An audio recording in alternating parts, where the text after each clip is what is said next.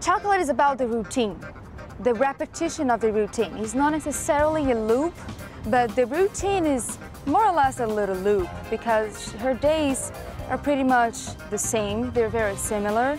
So she lives a day-to-day thing that is, she's not sure if it's the same day, if it's another day that is just very similar. So we leave that for the viewer to decide. So it was quite an experience for me.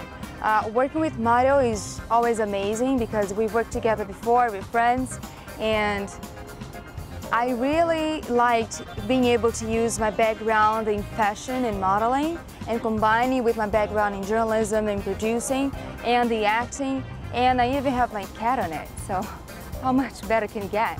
Producing this was very enjoyable, but I was also very nervous because I wanted to impress Mario. We never worked together with me producing something, and all the crew was very professional. So I had to look professional, even though it was my first production.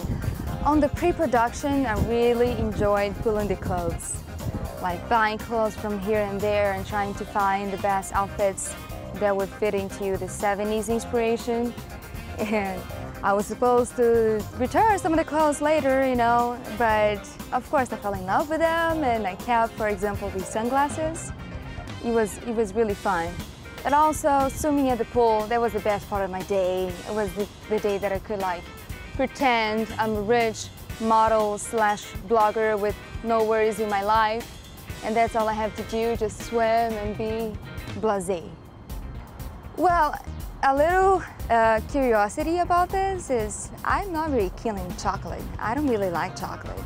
But my husband made that gelato that was chocolate and it didn't have any milk on it. Actually, it was very good.